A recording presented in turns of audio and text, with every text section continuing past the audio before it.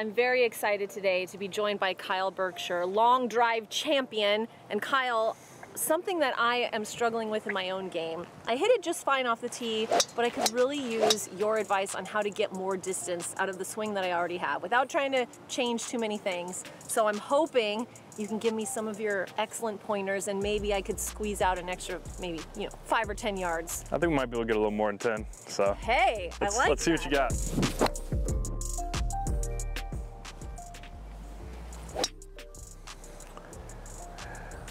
Pretty good right there. Okay, that was, I would say that's a good drive for me. Okay. That one so right we're there. Working with what do you think? How bad is it? It's not bad. that's gonna be 173 carry. It's rolling out to probably 200 plus already. That sounds about right. The biggest thing I'm noticing is you're very still over the ball. Which is not necessarily a bad thing for consistency and shots around the green. I'd venture to say you probably have a pretty good short game because you have a very stable swing. And so you got to look at the distance and short game stuff as two different languages. And so the language of distance, you're trying to create as much speed as possible by displacing your weight from your starting point and then returning that weight with more momentum and power through the ball. So my biggest tip to you just starting off would be try to shift your weight more onto your trail side, because you're a little stacked over.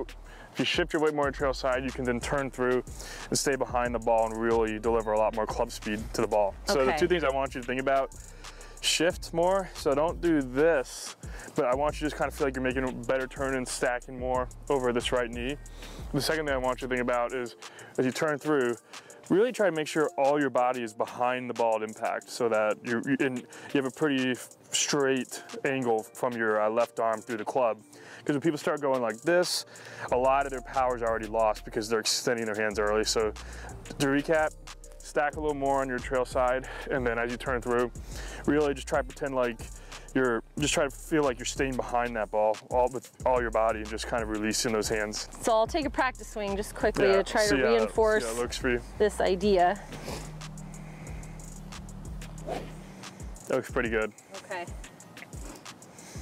Just really focus on. It feels strong. I feel like if I made contact with that swing, it would go farther. That's what I feel like sometimes too. If I can only hit the ball good.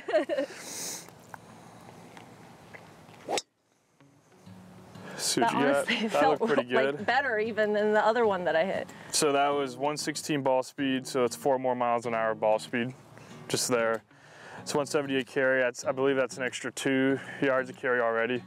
But that might be a little misleading because you hit that a bit lower, so that's probably actually going to run out more. Well, the big thing I'm looking at is the speed you're creating. That's kind of a lot more better of a tell. So to be 4 miles an hour faster in ball speed in one shot's a really good sign. That means you probably swung that about 3 miles an hour faster, 2 to 3 miles an hour faster club speed. So that's a quick gain right there. And I think a big part of it is just you're turning a little better from the top, which means as a result, you're able to create a little more of an angle with your wrists, which once the wrists unload, that speed's really going to increase. Wow. Because a lot of people don't realize the biggest speed and the biggest point of speed amplification of my swing has nothing to do with all of this stuff. It's right here.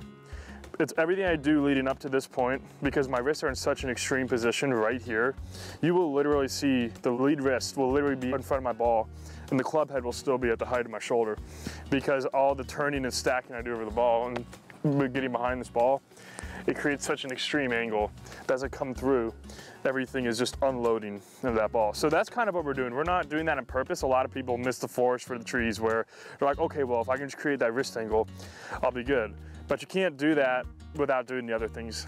The wrist angle is reactive to the things we're doing right now, which is giving you that bigger turn and getting a little bit higher behind the ball. And that's all going to lead to, and that's why you had more speed, simply because there was more of an angle created with those things. There's more of an angle created with the wrist. So the club head unloaded quicker, Well, I got to say, 4 miles per hour right off the top.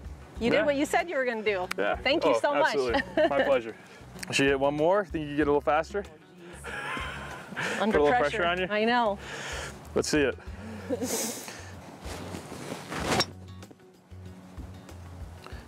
That was pretty good.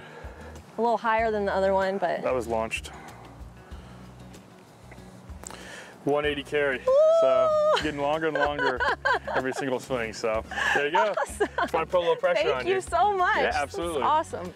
So it looked pretty good. Yeah, it felt rolling really out. good. Yeah. It felt really good. Well, that's the best part about it. That went long and straight too. So that'll put you in a pretty good spot off the tee. I almost feel like I take a 3/4 swing is just like my natural motion. Yeah. So just that extra like extension that you encouraged was like just mentally it felt like I was going that extra little bit. Well, and the big thing you'll really notice is it's not necessarily, what I'm trying to get someone to do is, I want them to have more speed without more effort. So if you get someone in better positions at the top, and just let them make their normal swing for the rest of the swing, there's gonna be more speed because the wrists are being hinged more. And so at impact, they're gonna unload more because there's a lot more of an angle stored in that wrist.